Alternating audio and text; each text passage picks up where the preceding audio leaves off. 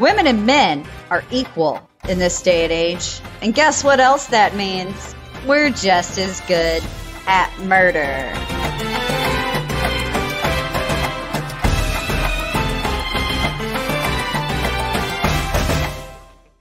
Hello and welcome to Body Count, the podcast where we believe history doesn't repeat itself, but it does rhyme. My name is Jessica Manor, and my co-hosts today are... Bethany, introduce yourself first. Hello. Hey, everyone. It's Bethany Skelton, back again. All right. Now, Madison, your turn to go. Hi, everyone. It's Madison Wright. Yeah, that's right. We're all here. And guess what else? Madison and I are sick as shit and literally on death's door. We are dying right now. Oh my God. Poor babies. I am healthy as a horse. Thank you very much. Oh, well, Bethany, let's just slow clap for you bitch. Thank you. All right. So that's right, guys. It's a body count special. You've got all three of us in the same virtual chat room at once. An interesting bit of information. Madison and Bethany, this is the first time they've ever spoken to each other. It is. I'm excited. Like physically. Yeah. Yeah. You know, we've communicated. Well, between, I think, your life and mine, I mean, you're in Texas, I'm in Alabama, Jess is in Georgia, so you're, with kids, and I've got kids, and Jess has got kids, and we all have lives, but, I mean, we've communicated, so, I mean, right. like, through social media, but this is the first, like, physical chat I've had with you, so it should be fun. It's gonna be a lot of fun, but not only that, like, Madison's got it. Not the worst of all of us, but she's got the most time consuming because her second child is still very, very small. And yeah. And yours is still small too, Jess. I mean, I have 3 7-year-olds, so it's like easy as cake, Like, go play. Not only that, but Madison's also, it's not like, what is late now? 6, 7? 5. 5. Yeah, 5. Yeah, that's right. I just forget sometimes because he is so tall. I know. Layton is such a big kid. So yeah, so cute. So stinky. Oh, thank you.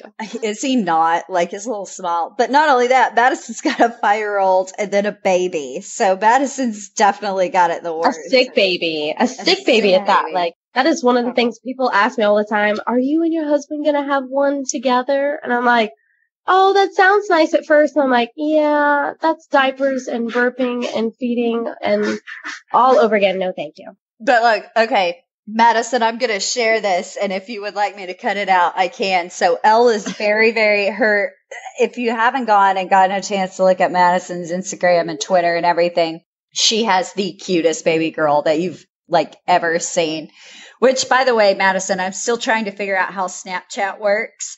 And I finally saw... You never snapped me back. Oh my God. I finally saw... Madison, we need to be friends. I will snap you back. Okay, good. I finally saw that you sent that adorable deal of Elle, playing with the phone. And I was like, that is just the cutest thing. But then Madison is texting me about how Elle's sick. So she's actually having to take breathing treatments. And I asked... do they even make masks for breathing treatments that small? And Madison goes, yes, it's the cutest and saddest thing you've ever seen in your life. But tiny little breathing mask. But I felt, because at the same time, I laughed out loud because I thought it was so funny. And then at the same time, I was like, oh, that's so sad. So Bless her heart. Bless her heart.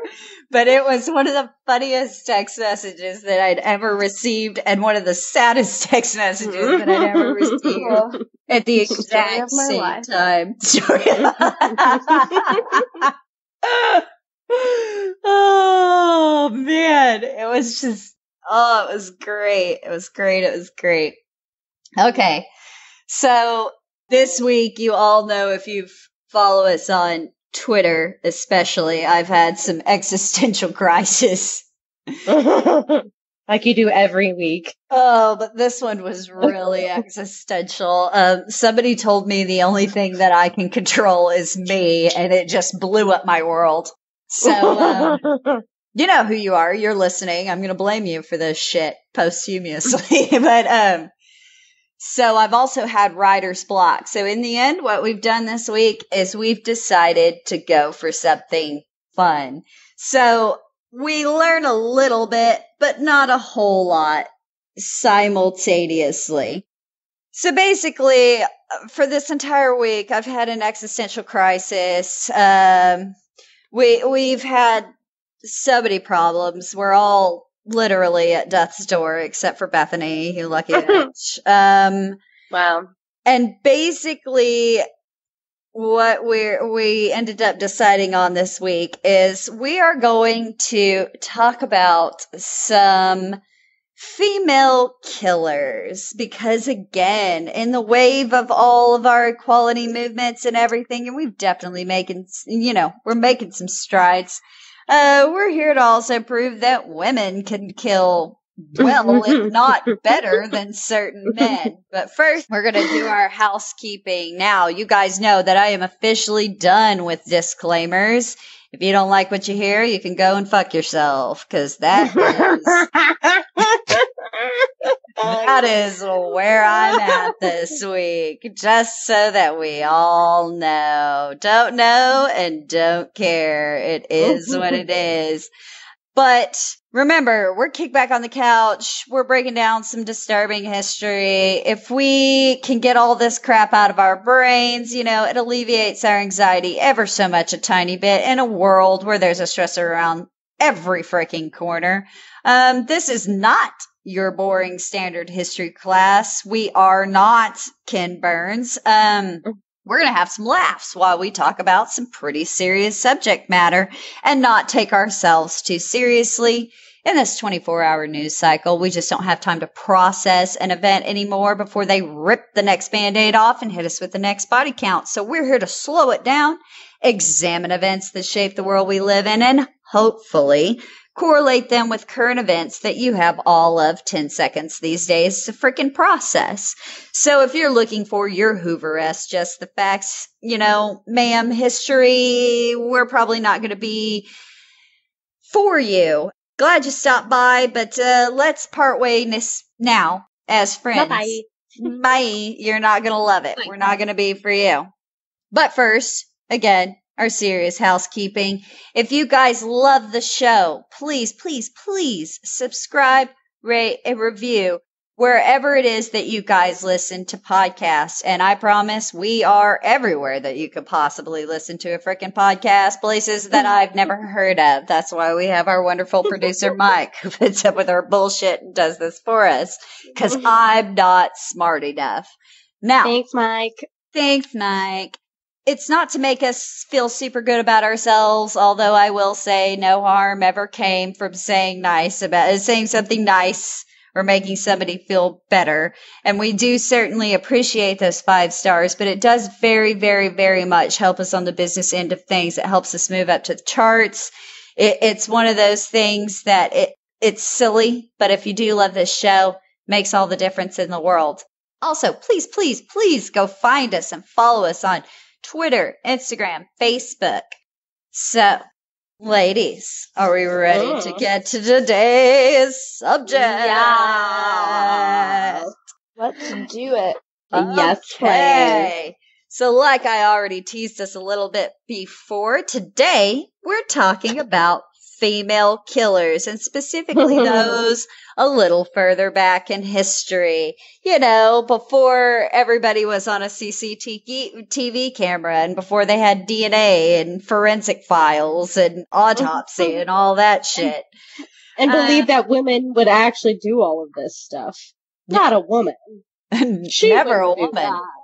And chained her from the stove. There's no way that she got out of the house by herself. Now, we can all celebrate that women, on the whole, have made more strides toward wrecking the patriarchy's ass than ever. Now, we could argue until we are blue in the face over what still needs to be done and what has been achieved. We aren't trying to minimize anything. Understand that. For years, we've existed in a patriarchal society, no doubt about it. But what happens when women manipulate that system? what happens for various reasons when women become the aggressors.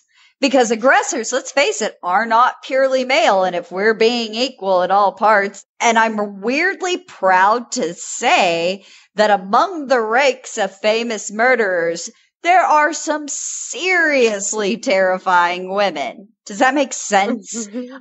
Sort of anything y'all can do, we can do better sort of thing, I guess, is what I'm trying to get to. Be aggressive. Be aggressive. I know it's such a weird, like, freaking notion to be like, oh, I'm so proud that women can be just as vicious, if not more so, than men. And we're going to learn very much from our two that this is very much the case. Now, this isn't going to be the first in the series of killer women that we're going to do, but it's not necessarily a part one. We're not going to make a series out of it, but this is going to be a theme that we return to again and again, guys, because there are so many disturbing, historical female killers. Fascinating. And I love it. I love it so much. But really quickly, let's talk about in this first one that we're going to do, what drives the female killer? Is it different than men? Who do they target? How do they kill? First, I will say I have devoured just about every page of books that men like Robert Ressler and John Douglas have ever seen fit to throw up like words onto, if you will. Do you guys know who those guys are? No. No idea. Okay, well, Tell us all about it. let me get my file out. Let me shine up my nails because Your spectacles. Let me get my monocle out, polish it up, and spit on it. Because I do love to talk about how much I know. Oh. The world revolves around Jessica. Oh, does it ever? Guys, I just dug up the funniest, video earlier of when Madison and I worked at the bank together, and basically she had done a video. I'll post it to our social media because it is hilarious, like how much I think the world revolves around me. Well, the best part of the video is Madison making her sounds. That's honestly the best. I watched it like 20 times and I died laughing today. I don't know why, but it so happened to come across it and I laughed and laughed and laughed. It's the sound effects Madison does that really make the video. It truly makes the video. You're welcome. Yeah, thank you, Madison. I really enjoy it. I do laugh very hard. So these two guys, we'll kind of talk about them a little bit since maybe not everybody knows. They are essentially the two men that are responsible for establishing the criminal profiling unit at Quantico. The Netflix show. Right? Yeah, that show. Okay, that's the criminal profiling. These are the real guys that came up with the real deal. Robert Ressler and John Douglas. Have y'all heard of the Netflix show Mindhunter? Okay, that's based on John Douglas and Robert Ressler. Ooh. Their names are different in that show, but that's who that is about. Like Holden and the other guy, that's Robert Ressler and John Douglas. Oh. So I highly recommend go read John Douglas's Mindhunter and go read Robert Ressler's For Those Who Fight Monsters, I believe is the title of the book. No, I don't believe it. I know it because I've read them 100,000 times. Let's be honest, Jessica. Let's be honest. So if all the things I'm about to say isn't just like 100 or doesn't match something exactly you've read, realize that I'm generalizing very much from my own memory right now. So we're relying on my weird brain box. And understand, again, these are generalized amalgamations of tons of information that I've devoured over the years of true crime, and particularly historical true crime. Now, if you're very familiar with this kind of information, spare us the frickin' emails. We cannot do a deep dive multi-parter on every female killer there has ever been in all of frickin' human history. Furthermore, we can't do a complete lecture series on the motivations of all female killers. If you have no idea idea about any of this sort of stuff, like go start at maybe like Great Courses Plus for some great criminality courses, including a great one on social deviancy. And then kind of spread out into all the books from the men at Quantico, and all the psychiatrists have written extensively on this subject. Trust me, you'll want to have this information when applying it to figures in history as well as in the modern perspective in the modern world. When we look at female killers, like quite frankly, to my mind, they tend to be a little cleverer with it than men. Now, psychopathic traits and childhood abuse are just as present in the young lives of female killers. And while there are many men that kill for comfort and profit, oftentimes sexual or sadistic motives come into play. Women, however, tend to be exclusively, for the most part, as a generalized rule, profit, comfort, or revenge killers. We're pretty... Revenge. Yeah. Revenge. We're a pretty pragmatic bunch. There are natural exceptions, as there are with every rule in life. Now, victims sometimes encompass, a lot of times with females, children and the elderly, very much in a Munchausen syndrome kind of way. And we'll get into that a little deeper with our first subject that we're going to talk about. But more often than not, our victims are confined to male lovers and husbands. You know, whether it's black widows or one-offs, women generally kill to somehow improve their lifestyle. Again, pragmatic lot that we women are. And their methods tend to be, on the whole, less messy. Poisoning being the most common, shooting, stabbing, suffocation, drowning, etc. kind of make it in there. But there's not a lot of bludgeoning with women. You stepping in what I'm kind of dropping there, ladies? Oh, yeah. We're a lot smarter about it.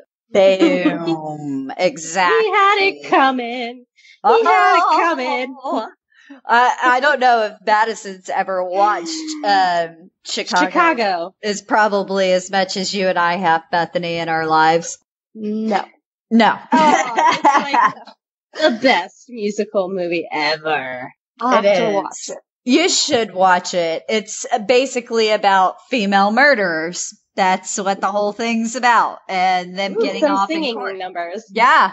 With singing numbers and dancing. It's about murder with singing and dancing in between. That is the essence of Chicago. It's the best show ever. Pretty much. That's it. Sometimes attention or sympathy are just as powerful motivators as comfort, however. And almost always they choose to commit murders in places women are like really comfortable. Like I said, there are always exceptions to the general rule. But today we want to look hard at the motives and methods of two different women in particular. Some for profit, some for attention, some just kind of for fun. All I know is after like the whole of research I've been down, I am a firm believer that hell hath no fury like a woman scorned. So, all right, ladies, are we ready for our first subject today? Yes. We're starting today. Give it to you. We're starting today with a woman named Gesche Gottfried. Now, thank you for spelling that out for me in this I section, tried to spell these all out phonetically for everybody so that we would know. That's Gesche. That's Gesche. got fried. That's what I see. I know. That's what I see. Gesche got fried. That's what I see. You'll notice that today I did not choose any French ones. French I struggle with. Yeah, but German and Italian I now God, speak. even the German, I can't. Well, this is German.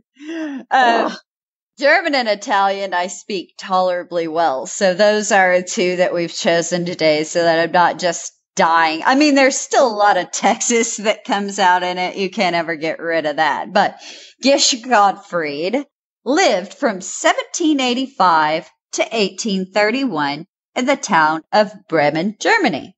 Now, she grew up in rather humble circumstances. Her father was a not so successful tailor, which forced her mother to take on odd jobs as a seamstress.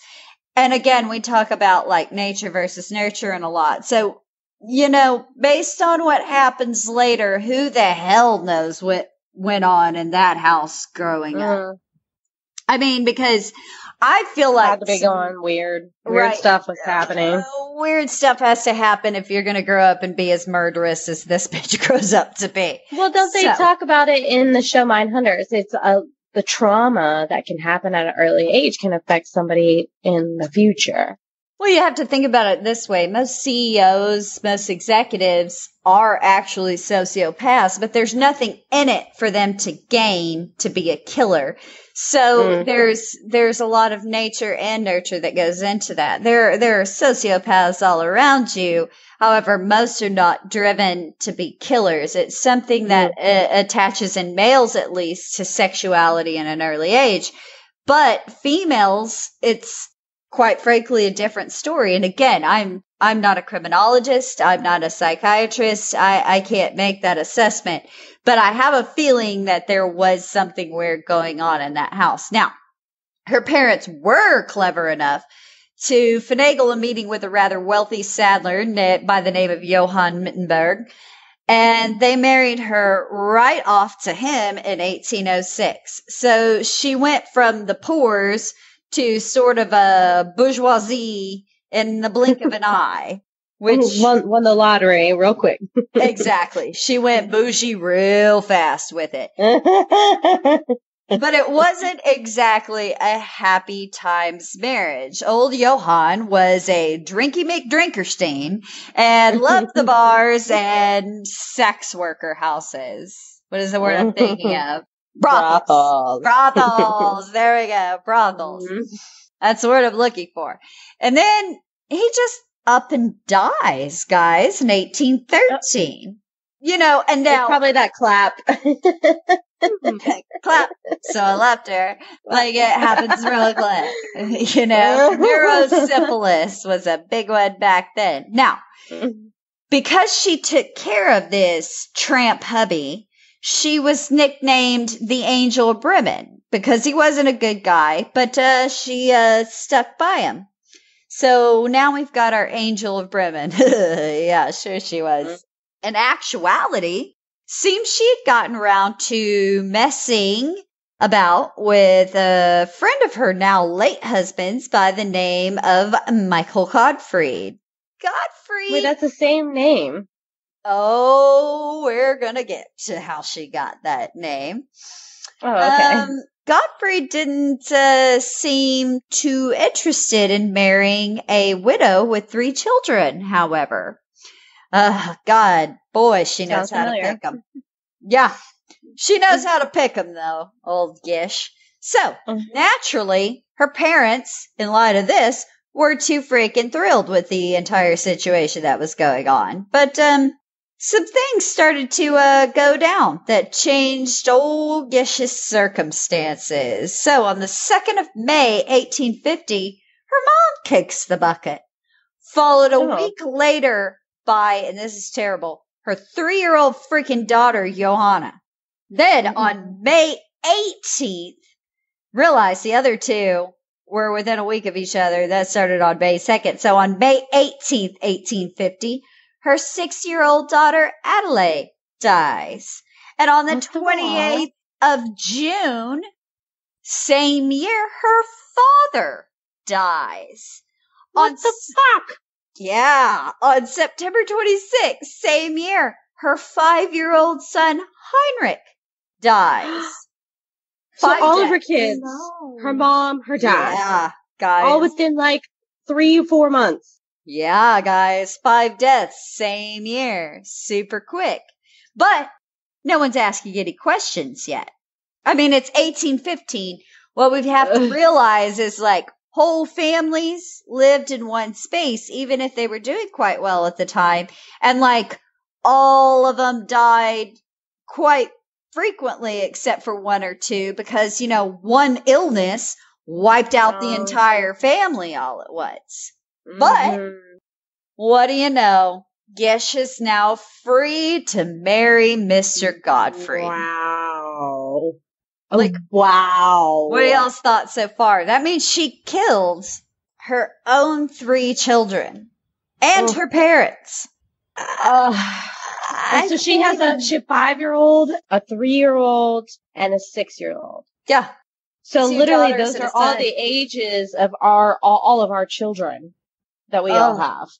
That just makes me so sick. It makes me so sick that she Of course nobody was asking her any fucking questions. She's supposed to be the woman. Why would a woman do any of this? Exactly. That's kind of our problem, isn't it?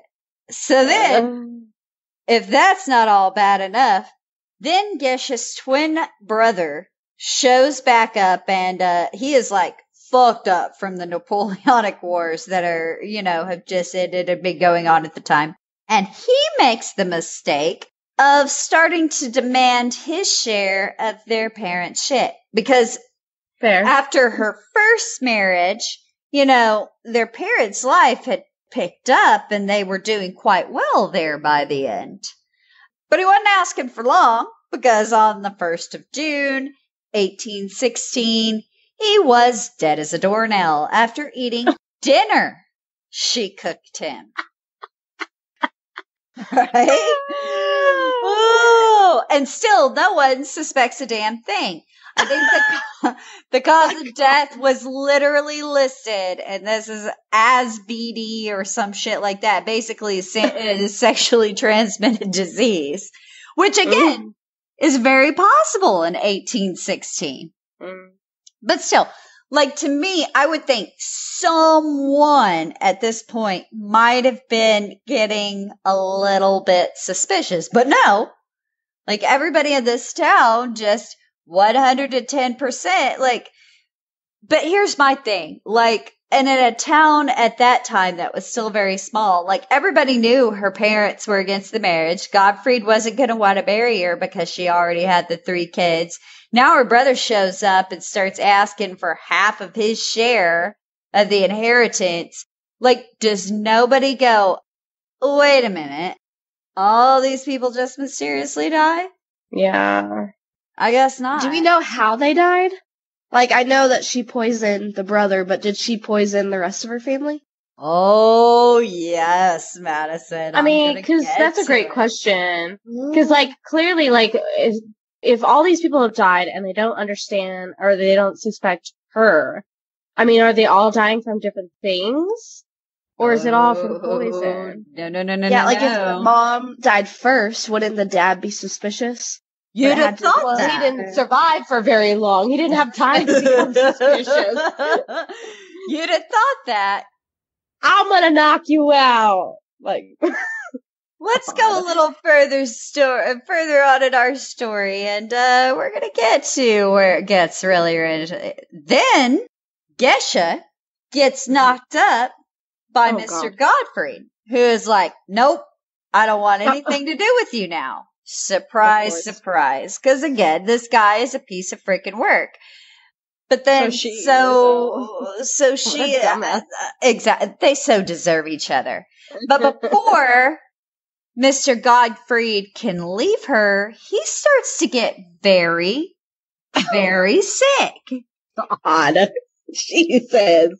Yeah, so he slowly turns into this helpless, invalid and is completely dependent on Gesha, who finds his way to marrying her after all, and their child is stillborn.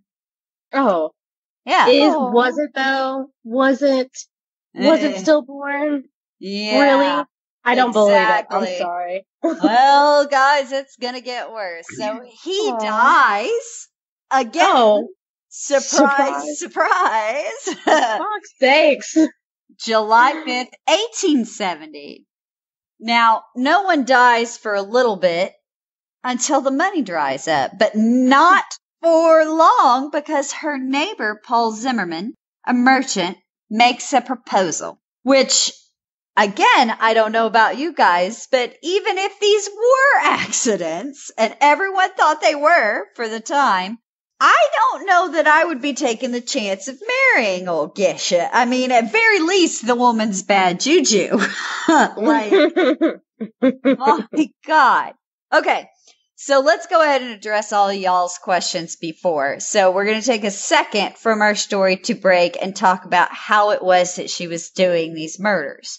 Now, at the time, pharmacies, and I suppose a better word is actually apothecaries, sold arsenic over the counter as rat and insect poison.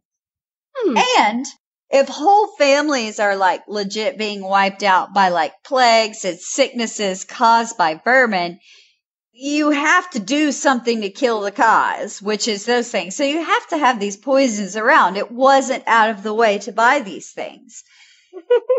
I will take some pancake mix and some rat poison. Exactly. I'll have some eggs and milk. Some eggs, milk. You know what? Double up on that arsenic. I mean, and I'll be back in a week for more. More arsenic. To be fair, though, you are trying to cut back on the plaguey deaths, you know. But it's also very good for murder, side note.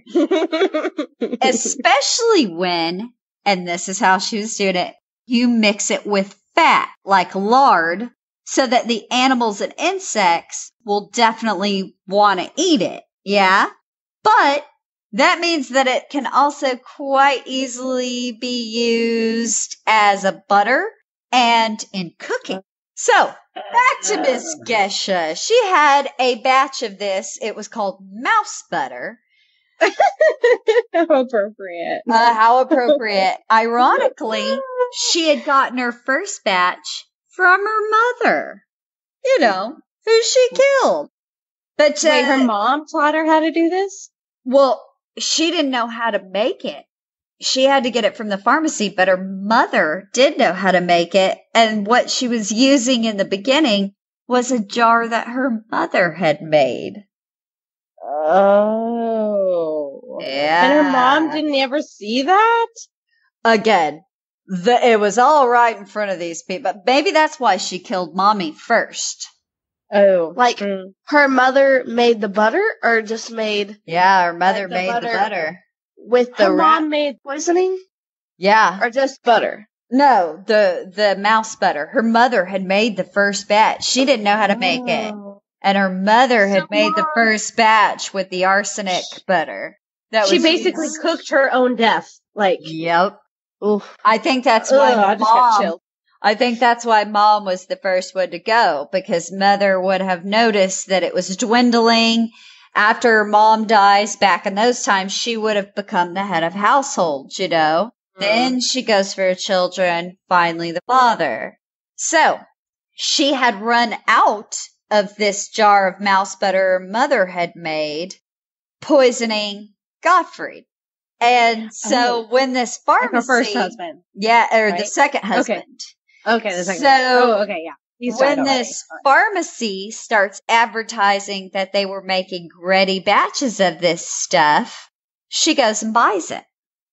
So, back kind of to her story, remember now, she's killed Gottfried. And she's hanging out with old neighbor Zimmerman, her new fiance. Now, just so happens Mr. Zimmerman already changed his will to make sure his soon-to-be new wife, Gesha, is taken care of in the event something happens to him. So what better time for her to test out her new batch of pharmacy-issued mouse butter? She coats the bread in Zimmerman's sandwich to test out this new mouse butter, and Zimmerman kicks the bucket. Oh, God. Gesha then makes off with the money. And again, no one is suspicious. At this point, I'm beginning to think this is a town of frickin' morons. Like, as a kid, think about that. This is the 1800s. This is Bremen, Germany. It's not like there are a lot of freaking people living there. No. I just have this mental image of like, hi, honey, I just came from the store with this new mouse butter. why don't you try it? Sure, honey, I'll take a bite now. And as soon as he does, he face plants into the floor. Like, that's pretty much it. And let me tell you, get your mouse butter today. Arsenic's a horrible freaking death. Like, it's terrible. So, it's at this point that Gesha just seems to start having fun with it. Really, as long as there is some kind of financial gain to her, she's in a murdery mood. When she's no longer able to keep the house she'd acquired from Mr. Gottfried, she sold it to a Mr. Johann Rolf on the condition she be allowed to remain living there. So she becomes a sort of part of the family, keeper of the house, live-in aunt to the children. But she gets murdery again real soon because Miss Rumpf dies on December 22nd, 1826, making her Gesha's 12th known victim. Oh my God. Yeah. So again, when people are dropping like flies because plagues and shit, who really knows how many people she actually killed? Who knows what all she actually got up to? I mean, she could be killing homeless people in the street. We just don't actually know. But someone finally does get suspicious because Johann Rumpf starts looking very closely at his food. I mean, geez, how long did it take for someone to finally fucking say, "Hey, a lot of people die around you, bitch." Like, so they called her what? Angel of what? The Angel of Bremen, because she took care of those first cad husbands of hers so well. Oh, she took care of them all right. She should be the Angel of Mouse Butter. The Angel of Death, more like. Angel of Death. So, Mr. Rolf notices some kind of like weird shit in one of his meals and he doesn't eat it. And then another. But this time he collects a sample of these weird white particulate things in his food and he takes it to one of his science shit buddies and determines it's full of arsenic. Lots of arsenic. Like an elephant's load worth of arsenic. So finally, on March 6th, 1828, they arrest Gesha. In court, it's proved by autopsy, re-examining bodies, and actually doing tests that she killed 16 people. But she asserted it was at least 30. What the... She admitted that she was like, it's at least 30. Oh, yeah. She admitted it. Oh, like, my fucking God. So, that's my next question. Like, who was she killing? Where are the bodies? What the fuck? Like, was she just killing homeless people? Was she just killing, like, people that were coming through town? Because if she's claiming, I've only read a list of small there, and again, because it's so far back in the annals of history, it's really hard to track down who the 16 were. But she's saying she killed them. She is in Ted Bundy numbers territory now. Like, that Maybe is she amazing tested the to me. butter out on other people before to make sure it worked. Maybe that? I have no idea. Like on just people that stopped by randomly? Like here, yeah, like have a biscuit and they drop dead and she just buries them in the backyard. We don't know. We honestly don't know. So, good God. Gesh was sentenced to death. And because Germans are just super fucking metal all the time, the execution was by beheading. I mean, like, okay, you also have to understand historically. With her head. Exactly. Historically, though, Germany beheaded people first, hanging them, like, say, the English or maybe the French or somebody else would do. There was no drawing and quartering. There was no hanging. They just beheaded you. That is how it went down in Germany for years and years and years. I think it's because they're efficient as fuck. You know, when it comes to like paperwork, so it's no surprise they don't mess around with executions. So, Gesh is executed the 21st of April, 1831. Now, oh shit, they didn't waste time. No, they didn't mess around. Again, Germans. The efficiency of those people. Gesh 3 years. In court, 3 years. Done. Gesh said in court that murdering gave her an ecstasy-like satisfaction, which I don't doubt, but we also see she's motivated a lot by comfort. And I would also contend, and again, I have no idea, guys. Psychiatry is definitely not my specialization, nor is criminology, but knowing what we kind of do know about mental illness, I would also say that she has a little Munchausen's by proxy floating around in there too, which Munchausen's is a mental disorder in which one feigns severe illness to gain treatment and attention. So Munchausen's by proxy is causing sickness in those under your care to gain attention and recognition for your climbing up on your proverbial cross to take care of an invalid. I'm not really qualified, again, to make that assessment, but I would contend she also kind of liked the attention and sympathy she received. Yeah, and the money she received from the tragedy around her. I guess just maybe some of the status afforded her by appearing for so long to be this angelic caregiver and to suffer all the things that she suffered because of her choice of shit husbands. But let's all remember, she killed her own children to get what she wanted as well. What do we think of that one, guys? What a fucked up bitch. Oh, yeah, for sure. Right? Are we all like freaking horrified? Good. I mean, I feel better that her head is gone. Like, I feel justice that it's like, I'm picturing this woman. I'm like, well, at least her head's gone. At least she's done. No. At least she's done. Because she is not even close to what we are about to talk about now. Oh, God. This one is so disturbing to me because she is just such a metal murderess. I can't even begin to prep you. So now, let us move on to our next Mary Murderess of History row, Miss Leonarda Gianculli, or the soap maker of Correggio. I don't like the way this is going. I already don't like where this is going. This is some of the most metal things I have ever read in my entire life. It is freaking rough. So, born in 1893, Leonarda didn't exactly have an easy childhood.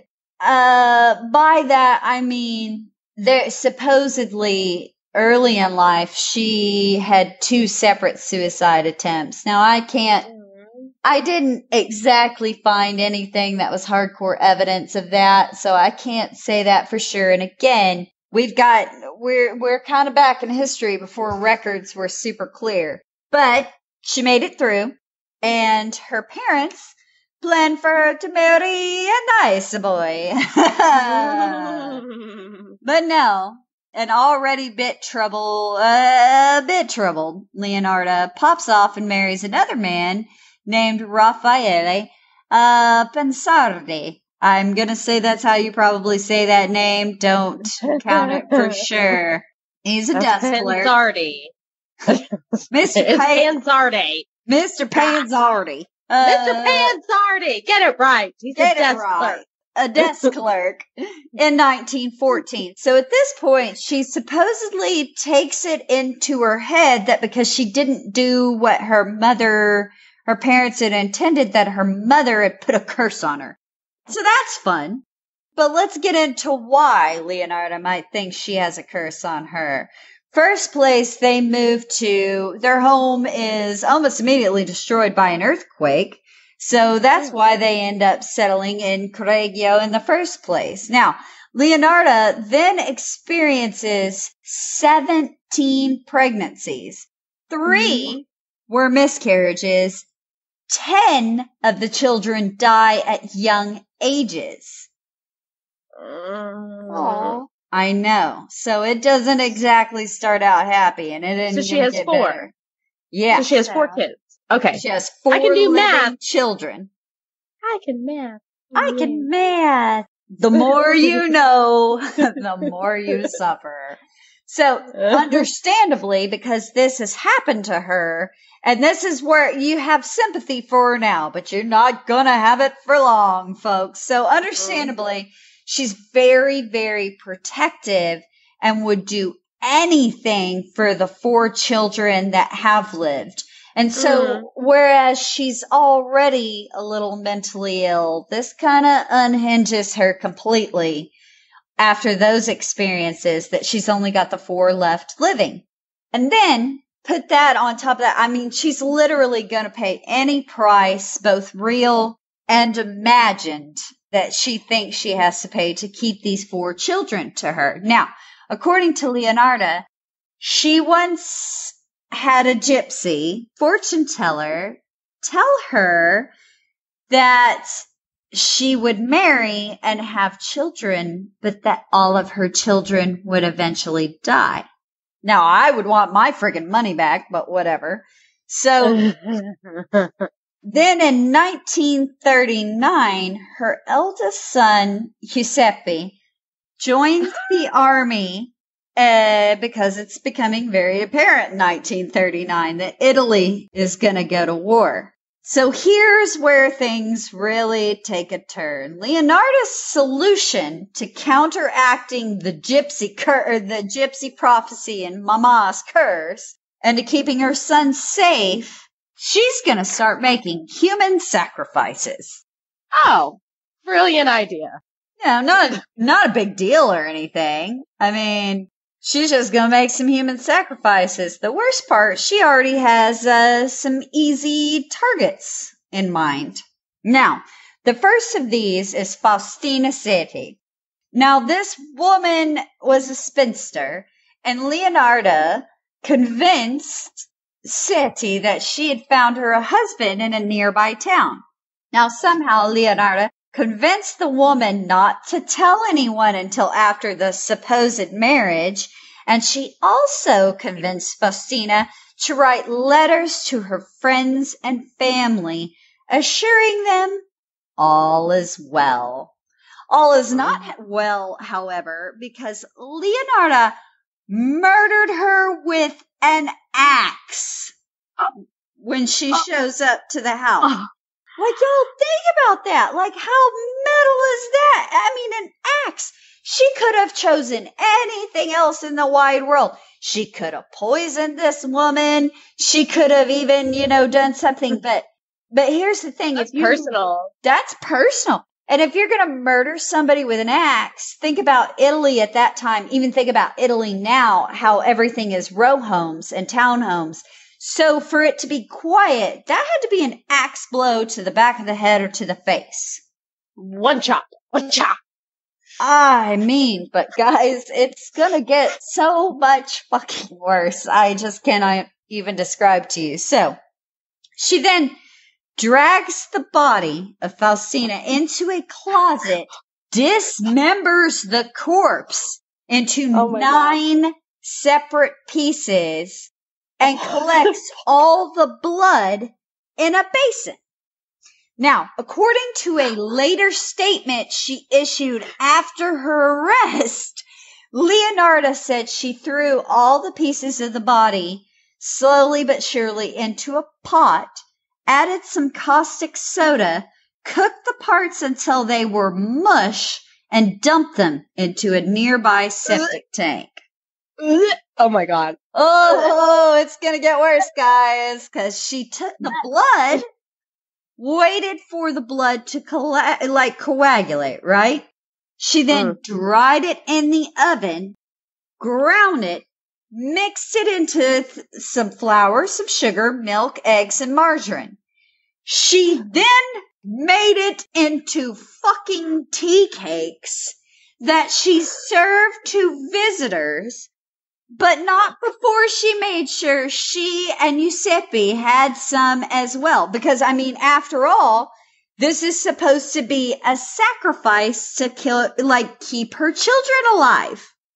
Oh my God. She literally feeds victim number 1 to people. In the form of a tea cake. That's like Martha Stewart on a whole nother level.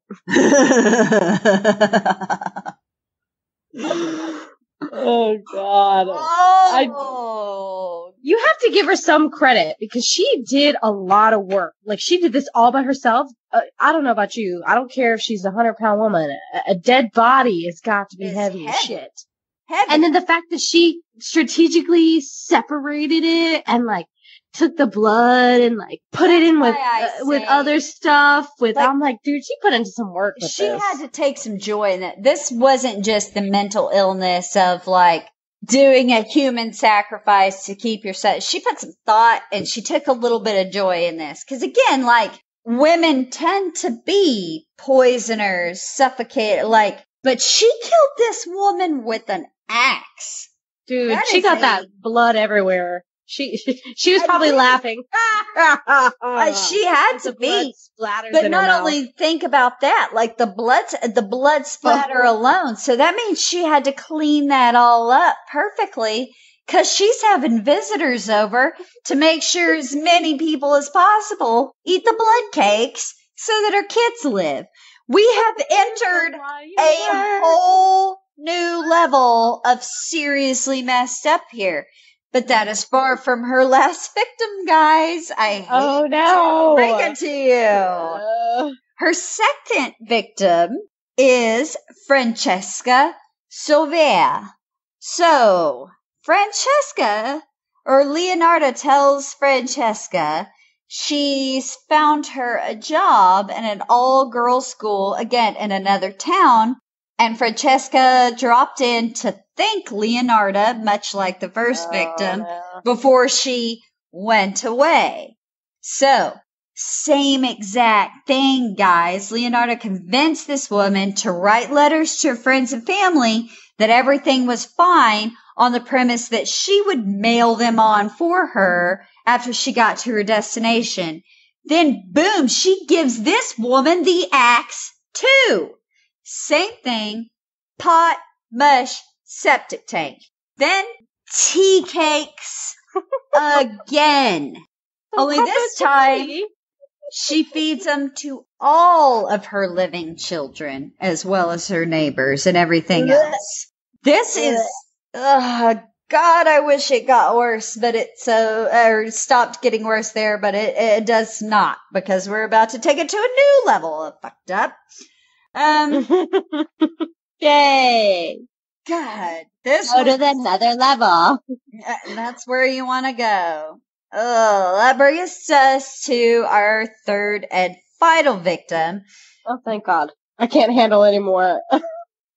God. Virginia Capiaco. So, Leonardo convinces her that she's procured a job for her as a secretary. So, same deal. Convinces the woman to keep it a secret until she's quote unquote settled. Then she arrives and she gets the axe. God. So she goes into the exact same pot as the others, but this time Leonardo decides to add some cologne to what is essentially this broken down fat mixture, because that's pretty much all that's left. And she makes freaking soap that she then gifts to her friends and neighbors. But don't worry, she uses the blood to once again make some freaking tea cakes. Oh my God. Ugh, I mean, she has it down by now, so why not? But she's Julia Child this shit. She can do it in her sleep. But that's what disturbs me about it, is she like throws style points on the back end of this one and makes soap. Like, my God. Now, according to Leonardo's own testimony, this woman was the best of all, as she made some very good cake because she was fatter and plumper than the other victims, and thus why she decided to make her into soap as well. My God. We're not talking about pigs for slaughter. Oh, well, apparently when you're Leonardo Ciampoli, that is exactly what you're doing. But Leonardo's about to get caught because Virginia's sister-in-law, so our last victim, is suspicious as fuck. She didn't think for a second Virginia would just disappear like that. And so she goes to the police and reports her fears as Virginia was last seen entering Leonardo's house. So they begin to investigate Leonardo, but no need because Leonardo begins confessing almost immediately. She's been itching to tell people about this. She gave detailed accounts of everything that she did. And because she was so unrepentant about it, remember, I mean, she thought she was basically doing human sacrifices to keep her children alive. She went so far as to fill in the correct details where the prosecutor was a little confused while she was on the stand. So all of this stuff is coming directly from her mouth from testimony she gave in court. So, naturally, she's found guilty and sentenced to 30 years, but was transferred, obviously, to an asylum where she died of cerebral apoplexy on October 15th, 1970. So, what do you guys think of that one? Okay, so she had 4 kids remaining, right? Yes. So what happened to them? Like, did they die? Was the curse true? Oh, yeah. Are they alive? God, Are they alive? I can honestly say I do not know the answer to that question. No. She was just a psycho. Yeah. You're exactly right, Madison. She was just a freaking psycho. Maybe that just gave her leverage to want to do it all. Oh, that's a good point. Since I'm cursed, why not try sacrificing people? Oh. That's a good point, Madison. Yeah. Like, she's got nothing to lose, I guess. But, okay, what is cerebral apoplexy? Cerebral apoplexy is like where there is swelling essentially that occurs in the blood vessels of the brain. And again, I'm not a freaking doctor, guys. This is off the top of my head from trying to pull it out of memory. But it's basically where there's swelling in the vessels in the brain, and it's still a pretty mysterious like issue and disease to this day that people aren't really sure about what causes and what the causes may be. Okay, guys, we apologize. It appears that we lost Madison on audio somewhere. It happens when we're all in different states. Basically, we've already made our point. We can finish up with or without it. Remember, women can do it. We are equal. And dear God, justice, medal at murder. So, gentlemen, don't underestimate or oppress the ladies in your lives, as you may end up in our tea cakes. Or soap. Or soap. You never know. That's why your mom doesn't want you to touch it when you visit in the guest bathrooms, because it's made of people. Decoration only. It's like Soylent Green, man. It's made of people. Okay. But Just that like those doesn't. awesome baskets that she sent. Oh my God. Oh my God. This is just like some of the most metal shit I've ever heard. So that like does it for us this week, guys. Bit of a short one, but I am literally dying. And that does it for us this week, guys. Bit of a short one because I may literally die, and Madison, we quite frankly don't know, may literally be dead. No, but for real. But please, for real, promise me if I do die, you guys will go on and do the podcast without me. Of course. So it is time to wrap up the way we love to wrap up with a little counterculture. Really quickly, we talk about some really dark shit, and this has been some of the darkest yet. So we always like to wrap up talking about things that made us happy this week. So because we've lost Madison's audio, we may have some of Madison's audio. I don't know. again, just a quick plug for the Amarillo Town Club, because if you're in that area in the Texas Panhandle, guys, like, child care is important to moms who need to get stuff done. And I don't know if you feel like that, Bethany, but I feel like that is something that gets neglected so much. That I want to give like a plug to that for sure, because it is great that they have like a free childcare option essentially for people that go there. That is really freaking cool. Yeah. And then I want to do my normal plug. I always love to give my love to Care Rescue Texas, carerescuetexas.com, and on social media, they're Care Rescue Texas. They do amazing work for animal rescue, and especially when it comes to big cats, it comes to some exotic animals, you know, because for whatever reason, people think it's okay to have wild animals in their homes. Whatever. I don't know. Super smart. What a great idea. And then I also want to tell everybody, I did an interview for Am I an Asshole podcast this week, and it was an absolute amazing experience. It was so funny. I listened to it. It was so funny. It was very enlightening. Oh, see, I'm so glad you liked it. Like, guys, I liked it. Please go give them a listen, rate, review, subscribe. Basically, each week they have a different guest on, and they answer the question, am I an asshole for?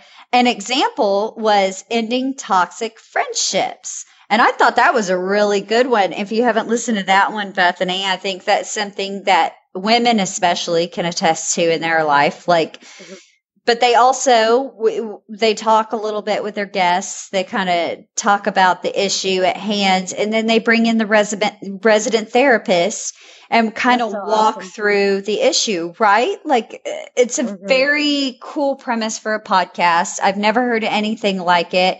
I'm incredibly impressed by it. So I did like, am I an asshole for keeping my last name after marriage?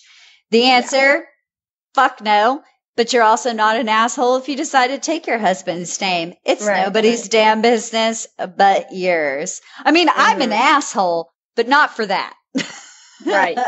That is the last thing I would put underneath you for being an asshole for. So. Right. And I call you an asshole literally once a week. So. Maybe more than that. And I'm going to say I probably deserve it. Yes, you do. You will really, really, really enjoy the hosts of their Jackie and Rosie, and then their resident therapists on hand. It's usually Jen. Sometimes it's different people. So if I'm not your cup of tea, I promise some of their other guests very much will be. So, Bethany, what made you happy this week? Well, honestly, it's every week. It's every day. Memes are my life. I think they are hilarious. It's what makes me chuckle and laugh. And every once in a while, I find the best ones that relate to you. So then when I don't hear from you for like 24 hours at a time, I just send you a little meme to check in on you. Well, because the truth is, I'm somewhere between having an existential crisis because somebody says one sentence to me that changes my whole life, or I'm writing and researching for this damn podcast. That's it. That's all I do. Or doing my job at the museum 2 days a week. We work. No, Bethany, let's be honest. You work. I go somewhere and tinker with historical things because I like it, so that we can pay our producer to put up with all of our crap. Speaking of our producer. Speaking he's of a pretty awesome person. He is an extra special guy, and an extra special thanks to our producer, Mike Bussing, who puts up with our shit, makes us sound fantastic, and most importantly, keeps us from sounding totally, certifiable. We sound semi-sane because of the things that Mike cuts out, guys. Like, thank God for Mike. So, you can find him at podcasteditguy.com for all your podcasting needs. Let's say you're trying to start your own podcast yourself. We promise you, he is a good guy for it. Because if he makes us sound sane every week, imagine what he can do for you. That should be his tagline. It really should be. It really should be. Making body count sounds sane every week for a month and a half now. And let me tell you, it is no small job. We also want to encourage our listeners to utilize. Now you know where we are at in our life right now. I'm so sick, y'all. I need to be strapped to a hospital bed. I've never gotten well, I don't think, all the way. Oh, we want our I can't. We want our listeners to utilize counterculture as well. You want us to... God damn it. I would also like to encourage our listeners to utilize counterculture as well. Bethany, just read it. I can't get it out anymore. We want you to hit us up on social media with anything that is super important to you, and we would love to talk about it here. What matters to you matters to us. And that really does wrap it up. We will see you next Wednesday with what we never really know. We never know what we're doing. We have a week to think about it. So, also listeners, if you are looking for your own personal, we are looking for your own personal historical true crime, death, and disaster stories or close calls. So please email us, reach out to Jessica or myself or Maddie. We have something really special in mind we want to do. So, you can contact us at our email on our website, www.bodycountpod.net. Where you can definitely listen and find links to purchase all of the source material that Jessica does. So if you really would like to do a deep dive like Jessica does, which she just skimmed the surface. So, we all encourage you to check that out. You can DM Jessica on Twitter and Instagram, right? Yeah, you can DM me on Twitter and Instagram with any suggestions you guys may have. You know, we want to know what you want to hear about. Follow the show at Body Count Pod on Instagram and Twitter, and Body Count Pod on Facebook. When you search for us, make sure to search Body Space Count. We pop right up. We are available. Yeah, we do. Anywhere that you listen to podcasts, including Apple, Spotify, Stitcher, etc., etc. Please subscribe, rate, and review the show. You can follow me. And again, I check, especially my own. Maddie kind of does body count. Bethany, we all are on the body count Twitter, as much as we can be, but you can always hit us up personally. Follow me on Twitter and Instagram at Jessica B. Manor. Where do people find you, Bethany?